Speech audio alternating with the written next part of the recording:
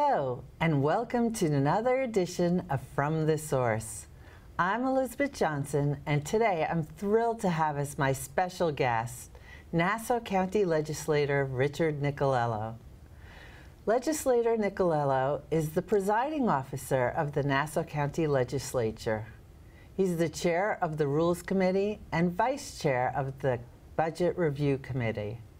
A lifelong resident of New Hyde Park, he has served several terms representing the 9th District, which includes New Hyde Park, Albertson, Mineola, East Williston, Garden City Park, Plandome, Plandome Heights, Roslyn Estates, Muncie Park, and Plandome Manor.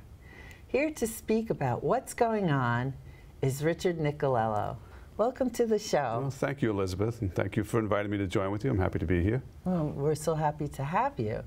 Now, you've been in this role for a number of years. How many terms have you been? I am completing my 12th term in office. I've been there for 24 years. I was one of the original county legislators, which started in 1996. So I'm one of two that's remaining since back then. And who was there at the other one is Vincent Muscarella. He represents West Hempstead, Franklin Square, and some of the other areas. But the two of us are the only originals that are left after 24 years. Yeah.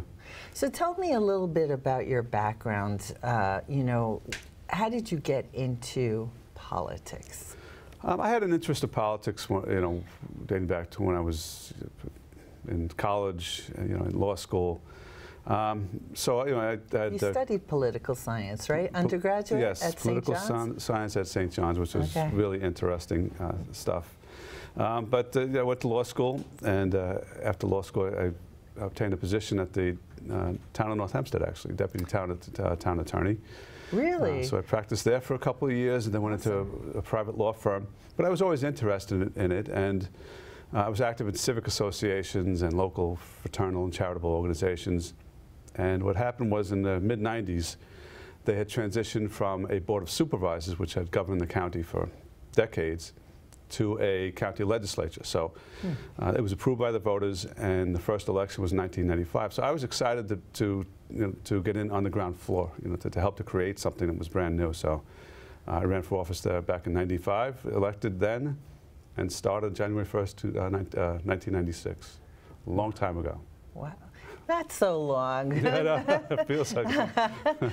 But so you've seen government evolve a lot during that time, and I'm sure that the powers have expanded. Is that true, or just more?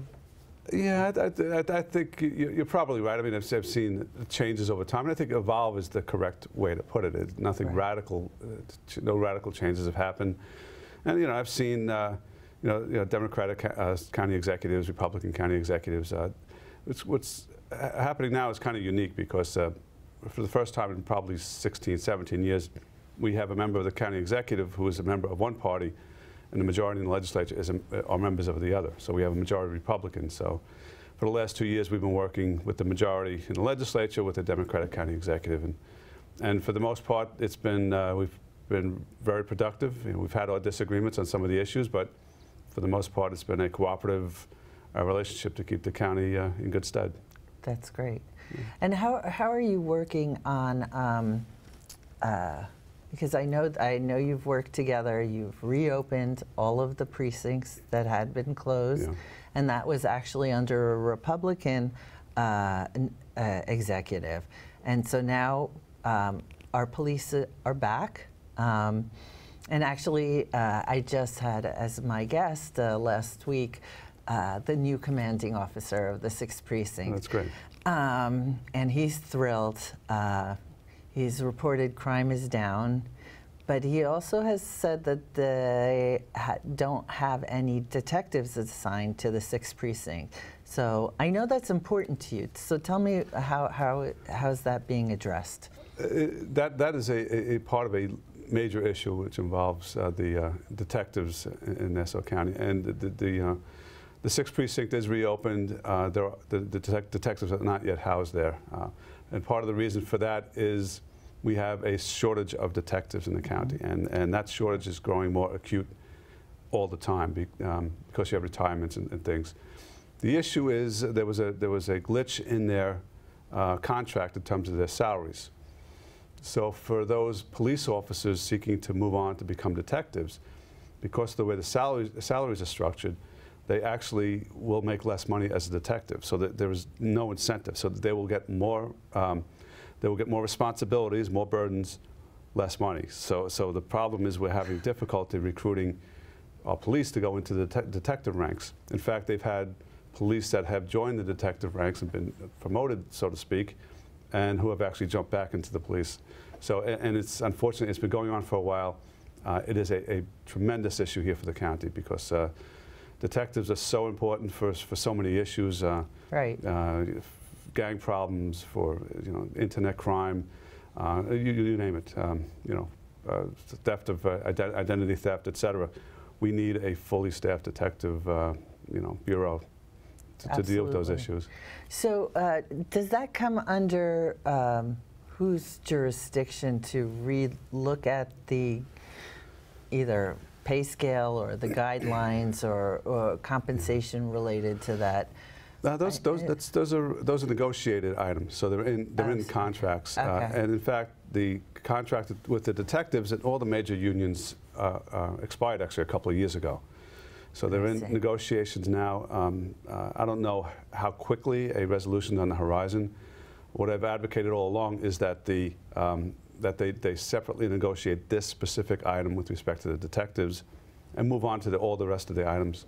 But I think this has to be addressed soon because it really is going to affect our quality of life. It's going to affect public safety if it has not done so already. Mm-hmm. I mean, the detectives we have do a fabulous job, but you can only stretch them out so far. Absolutely. And especially with what's coming down from the state in terms of cashless bail, the criminal justice reform, we're going to need more police to deal with some of the ramifications of that. Can you speak about that? I was just reading about this cashless bail that is supposed to be rolled out, and I don't understand what that means.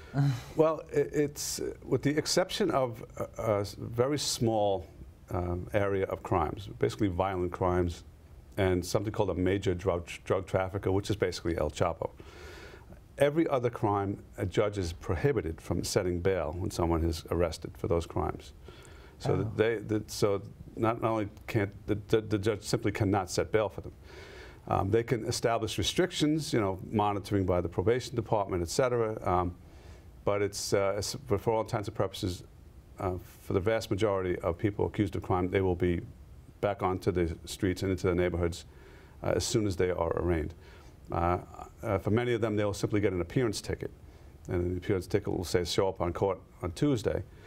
And then when they don't, the court has an obligation under the law to make persistent efforts to obtain their cooperation before they can actually apprehend these individuals. So it's going to create tremendous challenges. And in fact, with the budget that was just adopted, we had made some changes to get proactive to try to deal with this. There's going to be more burdens on the DA's office, so we amended the budget to put more staff into the DA's office. And the same thing with probation. There's going to be more obligations to monitor, to supervise individuals who are, accused of crimes. So we put more money into that. And we also created what's called an Office of Crime Victims Advocate. So, I mean, that's just part of it. I mean, we could do a whole show just on this cashless bail. It's a major change in state government. Our police commissioner says it's going to lead to increasing crime. It is going to cost hundreds of millions of dollars to comply with on a statewide basis. So why are they doing this? Why aren't judges allowed to, assign bail for whatever the crime is? So, as with everything government does, it comes out of actually a good idea for the minor offenses. Right. You don't want to incarcerate someone for a very minor offense and leave them in jail because they have the inability to pay for, a lawyer, or rather the inability to pay for bail. So for those minor offenses, absolutely, you'd want to have some sort of reform where they don't have to spend time in jail for something that they're no threat to society. But unfortunately, they took it too far, and they included too many offenses. Again, it's a small narrow window of crimes that are excluded from this. Everybody else gets, is not, it cannot be included in jail and set bail for. Mm. So it sounds like New York State has created another problem for us. They absolutely have. I think every DA in the state has raised concerns about it, and the Attorney General. So and unfortunately, most people are just not aware that this is coming. So is this coming from the governor's office, or is it coming from our legislature? It was passed by the state legislature as part of the budget. Okay. And unfortunately, when they do that in Albany, there really is no debate or discussion on these things. They get included with this huge package. For the budget. Okay. And it sort of was put into that, and next thing we knew, this was in place. It takes effect on January 1st, and it's been estimated that 300 of the inmates in our Nassau County Jail are going to be released as of January 1st. Yes, I just heard there was a big one that occurred in one of the states. Yeah. Indiana was also had released a number of inmates because of something similar to this. Yeah. But I'm amazed. I just think that's interesting that further discussion was not, or thought put into this particular legislation. I mean, one of the other aspects that's troubling is that it has really tightened up the requirements on the DA's office to provide what's called discovery. So within 15 days of someone being arraigned, the DA's office has to provide every bit of documentation that they have. The statements obtained from the police notes, charts, diagrams, photos, you name it. All that evidence has to be turned over to the defendant's attorney. And the concern there is that if they don't get all of it over, that they could be looking at motions to throw out charges. So that's why we put more staff into the DA's office, because they are going to have to really scramble to get all of this together. Some of that information is going to be highly sensitive, for example, contact information for victims and things of that nature. So it's, right. Which is why we're creating this Office of Crime Victims Advocate. So it's a major issue and a problem for going forward, and we're pledged to do everything we can at the county level to make sure that we do what we have to do to protect the citizens. Is the technology there in order for us to be able to provide this information? I mean, obviously it comes from multiple sources. Right. It comes from the police, it comes from, the DA's office itself, it comes from their individuals who are working on the case. I mean, technology seems to run our world. So, and in this case, there's a time frame. I mean, I'm not sure whether the time frame is calendar days or is it, business days, because I remember that was a tricky thing, right. Especially coming, my background's just more like finance, so it's you really look at, you have to look things at in a business perspective, and that distinction could help or hinder you depending on what it is. It's good, actually a very good point. But I'm assuming it's just 15 calendar days. I don't think it's business days. But you're right about technology. So that's actually a very good point also. So on this coming week, we're going to be adopting or passing a contract to provide additional software services, so there'll be more integration between the police, and DA's office, and all the rest. And with probation, you have obviously means to supervise people in their homes to make sure that they're there. But it's tremendously labor intensive. I mean, you can get all the technology in the world, but if there's not the human resources behind it, it's not going to be effective. So that's why we put more resources into probation. But I really believe this is only the beginning of the expenditures we're going to have to make and resources to deal with this. Yeah, definitely. That's a big challenge. Sure is. Speaking of the budget, I understand that you, as a vice chairman of the budget committee, had put forth some changes that wanted to be included in this budget. And you say that it's tentatively been approved? Well, we had amended the budget. First of all, the budget is $3.6 billion, billion with a B. Yeah. It's a tremendous sorry. budget. Yeah, no, you didn't say that. You didn't say that. Okay. I think people just don't, conceive of how big this, even like a county that of our size could have a budget that big, but it is. It's huge. So we made some amendments, and as I said, some of them were accepted. The probation increases, the DA's office, crime victims advocate, but some were vetoed. We wanted to put more money into, or more staff into the fire marshal's office to hire more police medics. We wanted to put more staff into health department and consumer affairs to deal with vaping enforcement, and a number of different measures. More staff in public works, and additional money for veterans. Those, unfortunately, were vetoed by the county executive, and we were not able to muster enough votes to override the veto. So those amendments did not pass. So we'll continue to push for those things. Things like the police medics, there is a shortage. And at some point, they're going to come to us and ask for more members. And fire marshals are very important also, and there's historically, we're not anywhere near what we have been in the past. So when you open a business, and this is important to your members in the chamber, or you want to open a business, you have to get the fire marshal to come in and check out the fire suppression systems, et cetera. And if there's not enough of them, there's delays involved. And you purchased or leased a storefront, you made the investment, and the building is sitting vacant until such time as the fire marshal can complete its investigation. So we wanted more resources into that, but unfortunately that's another area where it failed. Yeah, that's actually a chronic problem for our businesses. And I can tell you that my merchants have been complaining about that. It's taken numerous months, sometimes even a year, to get the business up and running. And they're paying rent, and it's hard. I mean, we want everyone to shop local and everything like that, and somehow it becomes a detriment when there's a lack of staffing. It's right. It's in part due to that lack of staffing. But we want these businesses to get open as soon as possible. They do a fabulous job, but we want the businesses open as soon as possible. It's jobs, it's sales taxes, it's productive. It's a storefront that's being productive. So it's been an issue for a while. They've done a good job at reducing the backlog, but they still have work to do, and they need staff. So that's why we wanted to do that. Yeah. Interesting. So how do you find the businesses within Nassau County are doing? I think we are doing very well. I think our economy is flourishing. Employment is at historic lows. We're doing better than the statewide averages.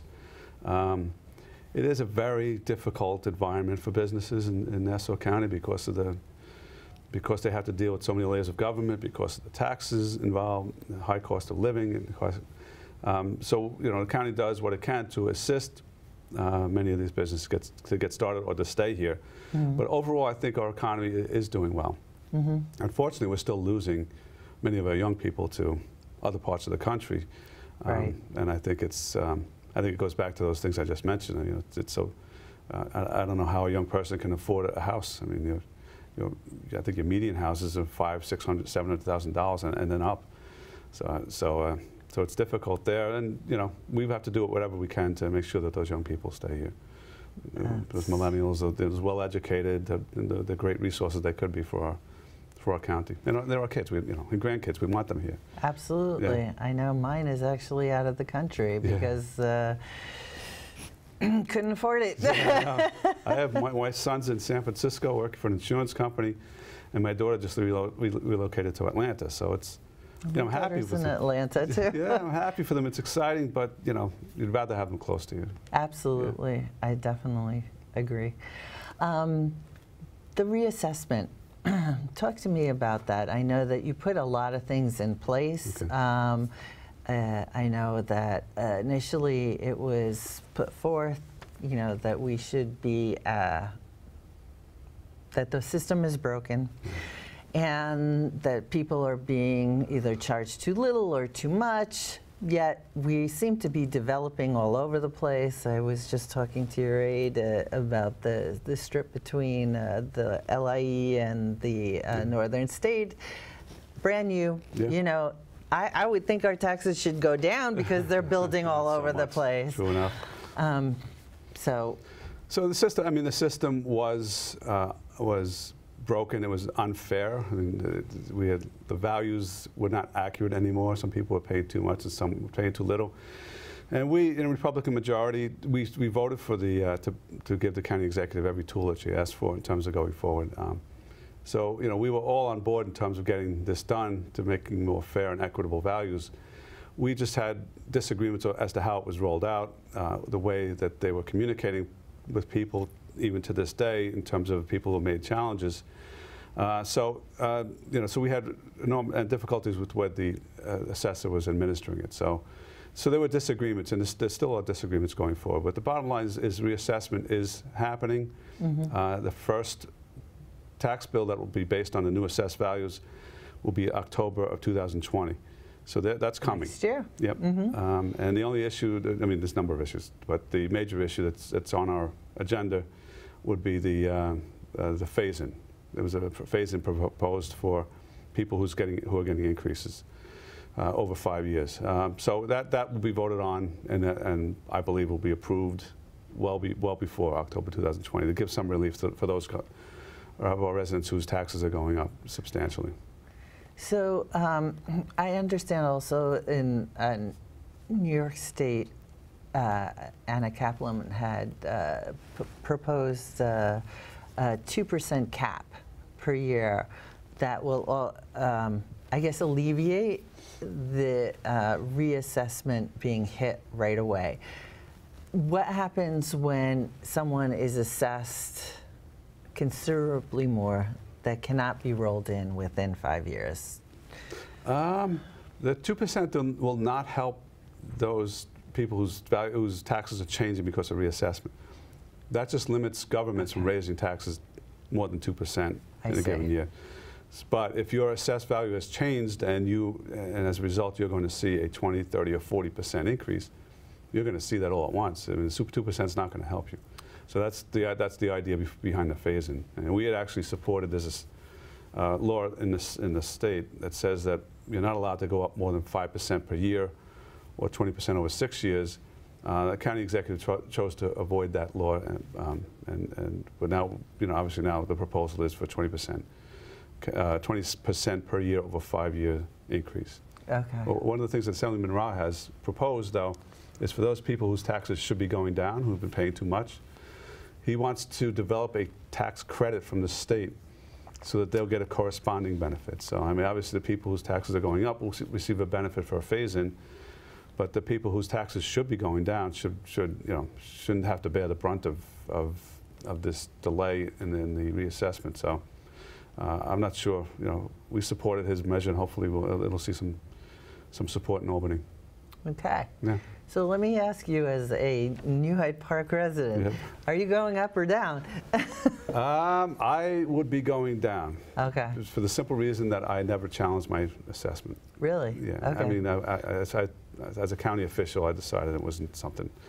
I should not be in a position of challenging my own assessment, since I'm one of the legislators for the county. So, so since I never challenged my taxes or my assessment over the years, I fall into the category of people whose assessment has probably been higher than it should be. Okay. So. I understood that, like most of these incorporated villages, really are rather accurate as far as their assessments, and it's not too far off of what it should be. Do you get that same impression? I agree, and I believe that this is probably better done by villages and towns. Yes. I think the county is one of only 2 in the state that does this, county-wide. So when you're evaluating 400 and something thousand properties, there's going to be errors, and there's going to be the margin of error is going to be greater. If you're evaluating a much smaller number of properties, the chances are you'll get it more accurate. So. I mean, it's been discussed for many years that perhaps it's better to have the towns do it, and I certainly think that would be a solution, but there's no appetite to do that in Albany, and I guarantee the towns don't want it. Nobody wants to touch assessment. It's a tricky topic. You're dealing with people who are established and have lived here a long time, and perhaps now are widowed and no longer have the ability to update the houses, and it's a tough topic. No, don't really want to touch that with a 10-foot Yeah, no, most people don't. But I mean, one of the things is people can be property wealthy and lived here for many years, and in fact not really have much liquid income. So they're sitting on, on an asset that's, you know, in certain communities could be over $1 million, but they don't necessarily, they're not living like royalty. They're simply getting by day. So those people in particular who are seeing large increases, you know, we're concerned about them. Yeah. Well, and especially in those high value areas with the multi-million-dollar, of course, some of them have double-digit or triple-digit even taxes assessed with that. I think it's going to change the face of Long Island. Maybe not necessarily in your area, but in others, definitely. Yeah. We're concerned about that, and we know that, especially the higher-end neighborhoods. I think that the market is not, real estate market's not what it had been, and it's slowed. I think in the middle areas it's still doing very well, but I think the higher-end homes, and I think assessment probably plays into that. I'm sure it does, as well as you know, the cap on deductions. I'm sure that's having an effect. It was kind of like a triple whammy when this was all rolled out. So, talk to me a little bit about AIM. And I know that you went into emergency session like last week or so. The state, the governor had changed the AIM, which is aid and incentives to municipalities. Basically, it's a state program that gives monies to local municipalities. And your villages, your towns rely on these monies to provide the services. So for most of these villages and towns, the governor decided that they will no longer be sending this money directly from the state. Instead, what they're doing is they're taking the money out of the county's sales tax, and they are using that money to pay the villages these AIM monies. But the problem with Nassau and Erie County, and I think there was another one, is that we have a control board in effect. And because the control board's here, and because they initially, the sales taxes initially go through them, the comptroller raised an issue as to whether we could, whether we could actually do it this way, whether the monies could come out of the sales tax. So to resolve that, we reached an agreement with NIFA, with the control board, that will resolve the issue, so that in fact the monies will be able to flow from the sales taxes that are due to the county to these local municipalities that do such a good job. So basically, ultimately it was taking a pool of money going to the villages and towns from from one source, from the state, and now it's coming from county sales taxes. Different source. Yeah. Well, thank you so much for being my guest today. 28 minutes already? That did go quickly. And that's all the time we have for today. Thank you for watching From the Source. Tune in next time for more in-depth interviews with members from your community.